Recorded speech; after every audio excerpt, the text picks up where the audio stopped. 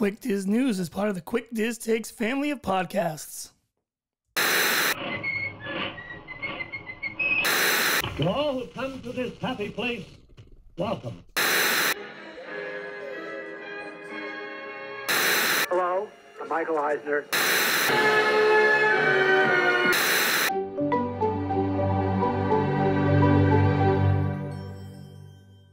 Oh boy!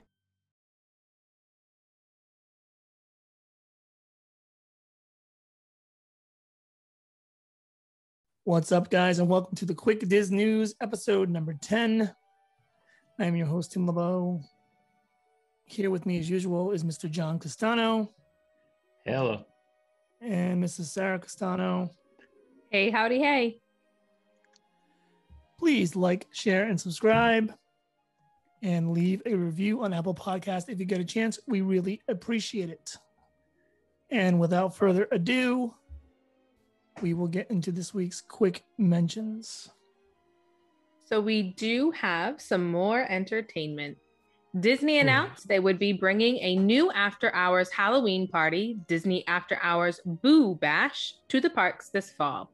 Magic Kingdom will host what Disney park goers are calling the new Mickey's Not So Scary Halloween Party on select nights between August 10th and October 31st. Guests will be able to enter the park as early as 7 p.m. on nights they are running. The specially ticketed event will include Halloween-themed cavalcades, candy stops, character sightings such as Dr. Facilier, Captain Barbossa, and then lighter characters like Chip and Dale or Goofy. It will have special performances by the Cadaver Dans, lower wait times for attractions such as Haunted Mansion and Space Mountain, themed food and beverages that you could purchase, special decor, lighting, and music as well. Tickets are going on sale next month, so if this is something that interests you, check back on the Disney website for more information about specific dates, as well as the ability to purchase. That sounds pretty much like Mickey's Not So Scary Halloween Party, the new name. 2.0, post-COVID. I'm not sure there's much to say about it. Additionally, in our quick mentions, Disney sent out an email to all current annual pass holders earlier this week, stating that beginning this fall, they will no longer be offering the complimentary Magic Band for pass purchases and renewals starting August 16th of this year and beyond. Disney stated in the email that as more Disney World annual pass holders become aware of the offerings of Magic Mobile with its conveniences, they would no longer be offering those free Magic Bands as part of their perks as an annual pass holder. Disney did update their policy on the website as well. Annual pass holders can still purchase a Magic Band should they so choose to wear them. They will still honor and activate bands that you currently have, so nothing changes there. Earlier this year, they did also stop offering the complimentary Magic Band for guests staying on site. It is now a $5 purchase for those basic bands that were originally complimentary. And I can tell you, oh, sorry. Oh, go ahead.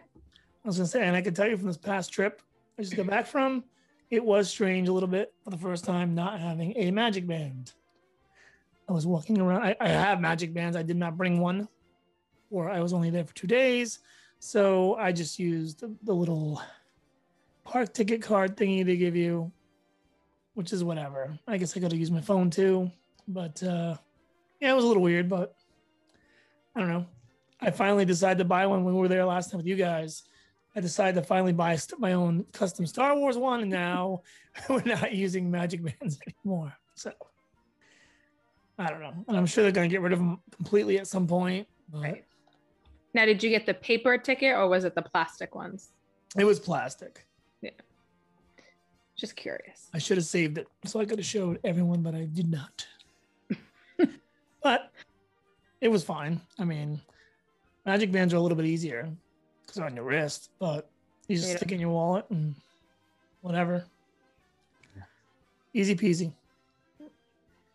Last up on our quick mentions, the original Sanderson sisters took to Twitter to confirm the coming of Hocus Pocus 2, summoning each other with memorable quotes from the original film. Reprising their roles in the sequel, Bette Midler called to her sisters. Sarah Jessica Parker is ready to run amok, and Kathy and Jimmy can already smell children. Hocus Pocus 2 is slated to arrive fall 2022 on Disney Plus, which they also promoted via Twitter. Can't wait. I'm willing to wait for it, but I can't wait. We're just gonna throw references in every news show now, Tim. I'm making some trips to Salem this year, hopefully, because they're supposedly filming. So, and you know what Johnny will be doing up there in Salem? He'll be running a little muck around those sets.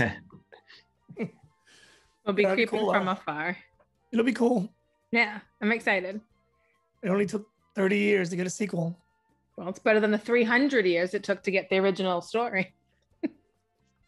That's a way to look at it. Yeah. So we have a couple of updates too. The three Caballeros animatronics have returned to Epcot's Mexican Pavilion ride, the Grand Fiesta Tour, after being fully restored. According to social media sources, the animatronics have been rebuilt from the ground up using the latest technology to replace components originally made by hand almost 50 years ago. They do look a lot more modern. I saw some pictures earlier this evening. They don't look as fluffy as the originals were, but it is nice to have them back in that ride, I'd say. Well, they move, right? Mm-hmm. So that's the plan. That's the bonus.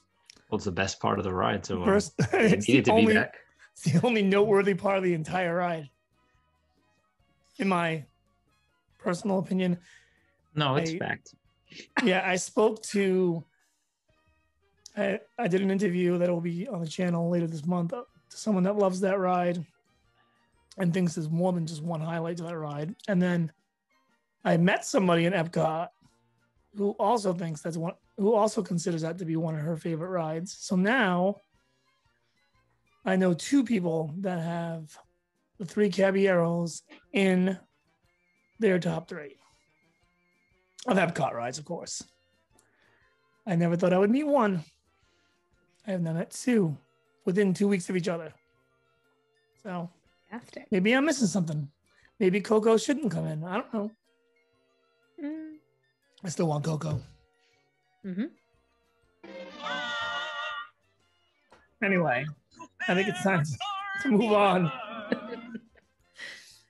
Soarin' becomes the latest attraction to reduce physical distancing within the parks. Earlier today, guests were able to load all seats, no longer separated by plexiglass dividers with those booster seats attached to them, in order to separate parties. So this allows for more guests to load the ride, with cast members leaving one open seat between guests.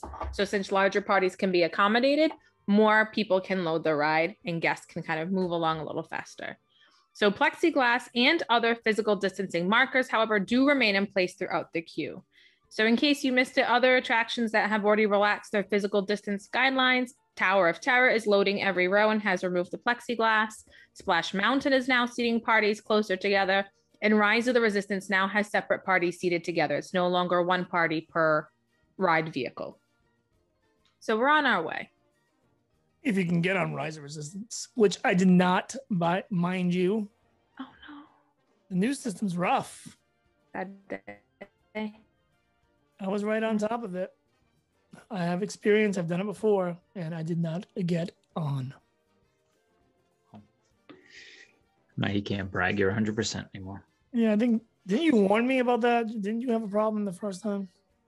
Because you really have to start you got to start 3 or 4 minutes before 7 o'clock, and then I don't know. It's all off Wi-Fi.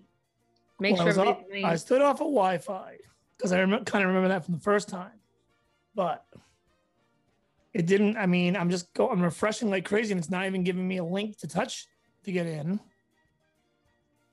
And then it's weird because you don't know which 7 o'clock. Is it 7 o'clock by the iPhone standard or by your watch or by you don't know when it hits 7, what 7 o'clock really is. I don't know, but all I know is it was 5 seconds went by and I was not. Yeah. I was done. Yeah. Which I wasn't. I've been on 3 times. I was okay with the idea of me not getting on. I just wanted to get my own on, and did not happen. But did go on Mickey and Minnie's, and that was awesome. Yeah, it's awesome. Yeah, I think it's one of my favorites. No. Part of me wishes it was more of the classic Mickey and Minnie. I get why it's the new version, but I do kind of wish it was the classic Mickey and Minnie little. And we did ride Smuggler's Run, and we got both containers of coaxium. So we did better than when we did it. I guess that's a plus. Oh, and I went to the Baseline Tap House. Did you get the flights? I did. Nice. Yeah, That was good. Yeah, that place is good. So we went to Hollywood Studios Day 2 first park, and we stood there from 9 to 2, and we did nothing but ride Mickey and Minnie's once and drink, That's a solid day. and then went over to Magic Kingdom after that. And then back to Epcot for the rest of the festival, which was awesome. Flower and Garden was awesome. So I was scoping out some of your pictures. yeah, I put a lot on Instagram.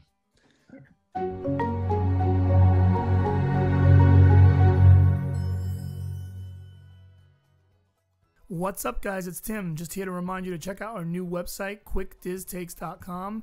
We cover everything Disney, from our newest videos to our newest podcast, blog posts by contributors, and much more. And while you're there, do not forget to subscribe for the latest notifications on when new blog posts are posted and new videos go up. Of course, check out our YouTube page, Quick Diz Takes, and our Facebook page, Quick Diz Takes, along with Twitter at Quick Diz Takes for me, and at Palm Tree Skook for Sarah, Instagram at Quick Diz Takes Tim, and at Quick Diz Skook. And of course, if you like this, please like, share, and subscribe with friends. Thanks for listening, and now back to the show.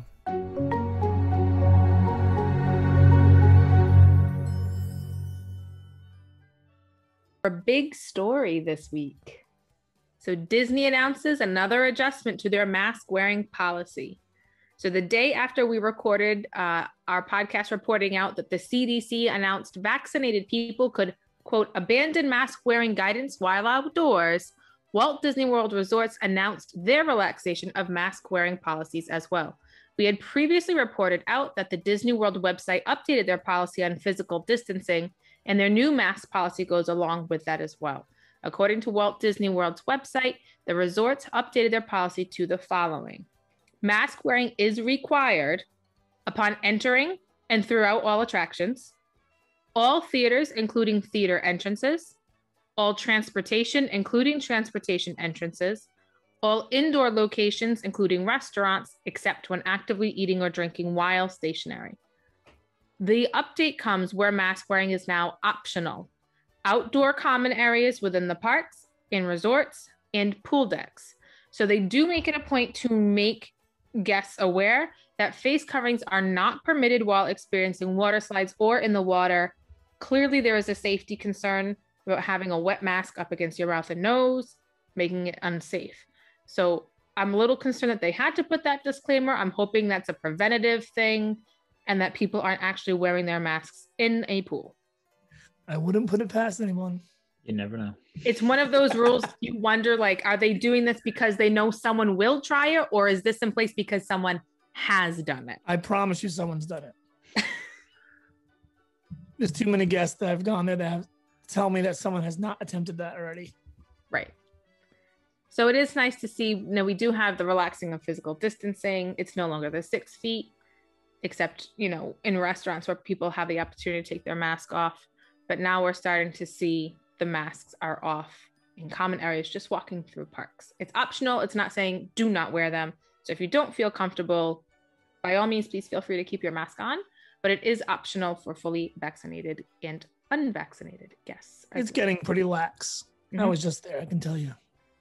It was getting pretty lax. Yeah, you left the day that they announced it, actually, right? Yeah, I got there. The first day I was in the parks was the day we could do it. Mm-hmm. So it was cool. It was good. I mean, no one's up in anyone's business or anything. So you get off, you're in the park, you take your mask off, and no one's even near you. So and then you put them on. You put them on when you go on a ride. I say when we went in July, we had the whole park to ourselves. It would have been fine for us to take it off. I mean, we didn't know as much then as we do know now, but it's one of those things where now that crowds are increasing a little bit, I think some people are going to be more hesitant about taking it off in common areas as capacity increases a little, I think. Yeah, and I think capacity is going to increase very soon, Mm-hmm. within the next week or two. So, and then, I mean, they're still loading rides the same way when I was there, all that stuff. But You know, the lines will seem shorter when they finally put the 3-foot distance. Hopefully some shows open. Get a few more restaurants open, and it won't seem as busy too. I guess. Get those shows, get Casey's Corner open. That's all I knew want. you were going to bring it up. yeah, it wasn't open yet. I knew it. I want that open. They do have very good fries. I went to Space Mountain when I first got to the Magic Kingdom. It was a 40-minute wait. I think I was on it in 13 minutes. Yeah, it's weird. It's weird, some stuff Yep. they put there because they you know, they want you to go somewhere else, but Flight of Passage, 15 minutes was about 30. yeah, everything's definitely inflated. Pirates was like 35, and I would say it was about 35. Splash Mountain was 50, it was 36. I timed it. Big Thunder Mountain said 25. It was like, I'm not even sure I stopped walking until I got to the ride. Oh, wow. Yeah. It moved quick. So I think that's all I did at the Magic Kingdom. We were only there a few hours. Oh, Haunted Mansion. Haunted Mansion was 35. It was more like 20. So everything was pretty much less. It does make me wonder, though, like they discontinued the Sorcerers of the Magic Kingdom. It makes me wonder if they had kept that even just until kind of COVID was, I don't want to say more stable, but it moves people through the parks. It keeps people out of lines for rides. It would have been something else to kind of, not that it took a ton of people either, but to kind of keep guests out of lines and not like, do you know what I mean? Just kind of Yeah. a holder. Yep. Because the parks still seem crowded because there's no shows. Right. There's nothing to eat those large crowds.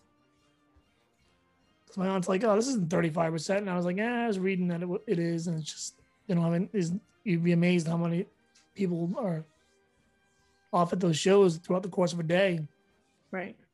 And without that happening, your seems full. So anyway. Hopefully all this is going, we can get characters back and all, just, I think a lot of stuff's just going to happen sooner than later.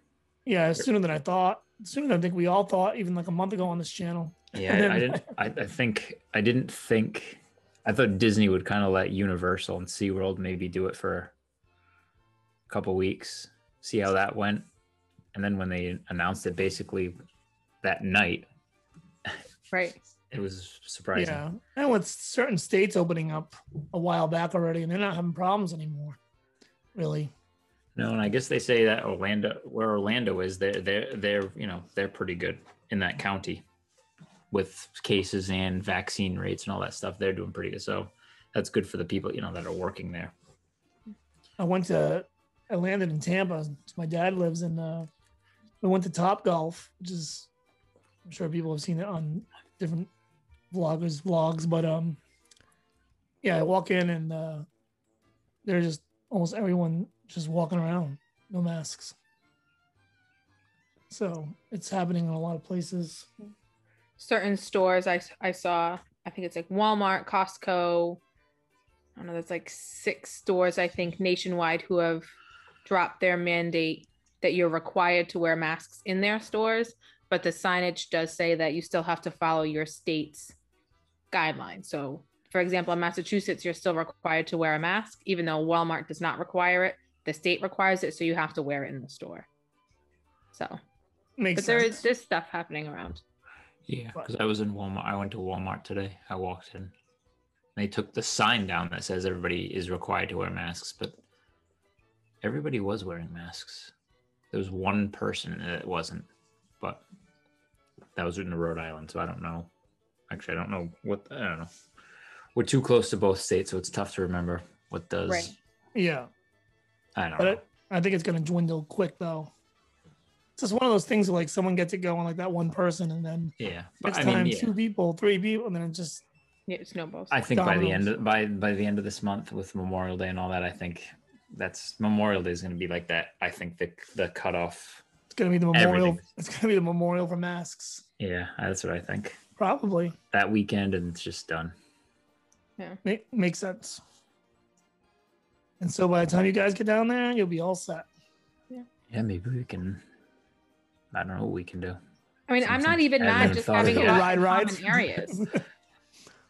Yeah. You know, I'm not even mad about most of the rides are air conditioned, or if they're not, you're moving quickly outside because it's a roller coaster. You know, it's something you're cooled off. Yeah, it'll be definitely different from the last time. I mean, yeah, it was hot, but it was you could tolerate it with the mask on, and now it's just gonna be whatever.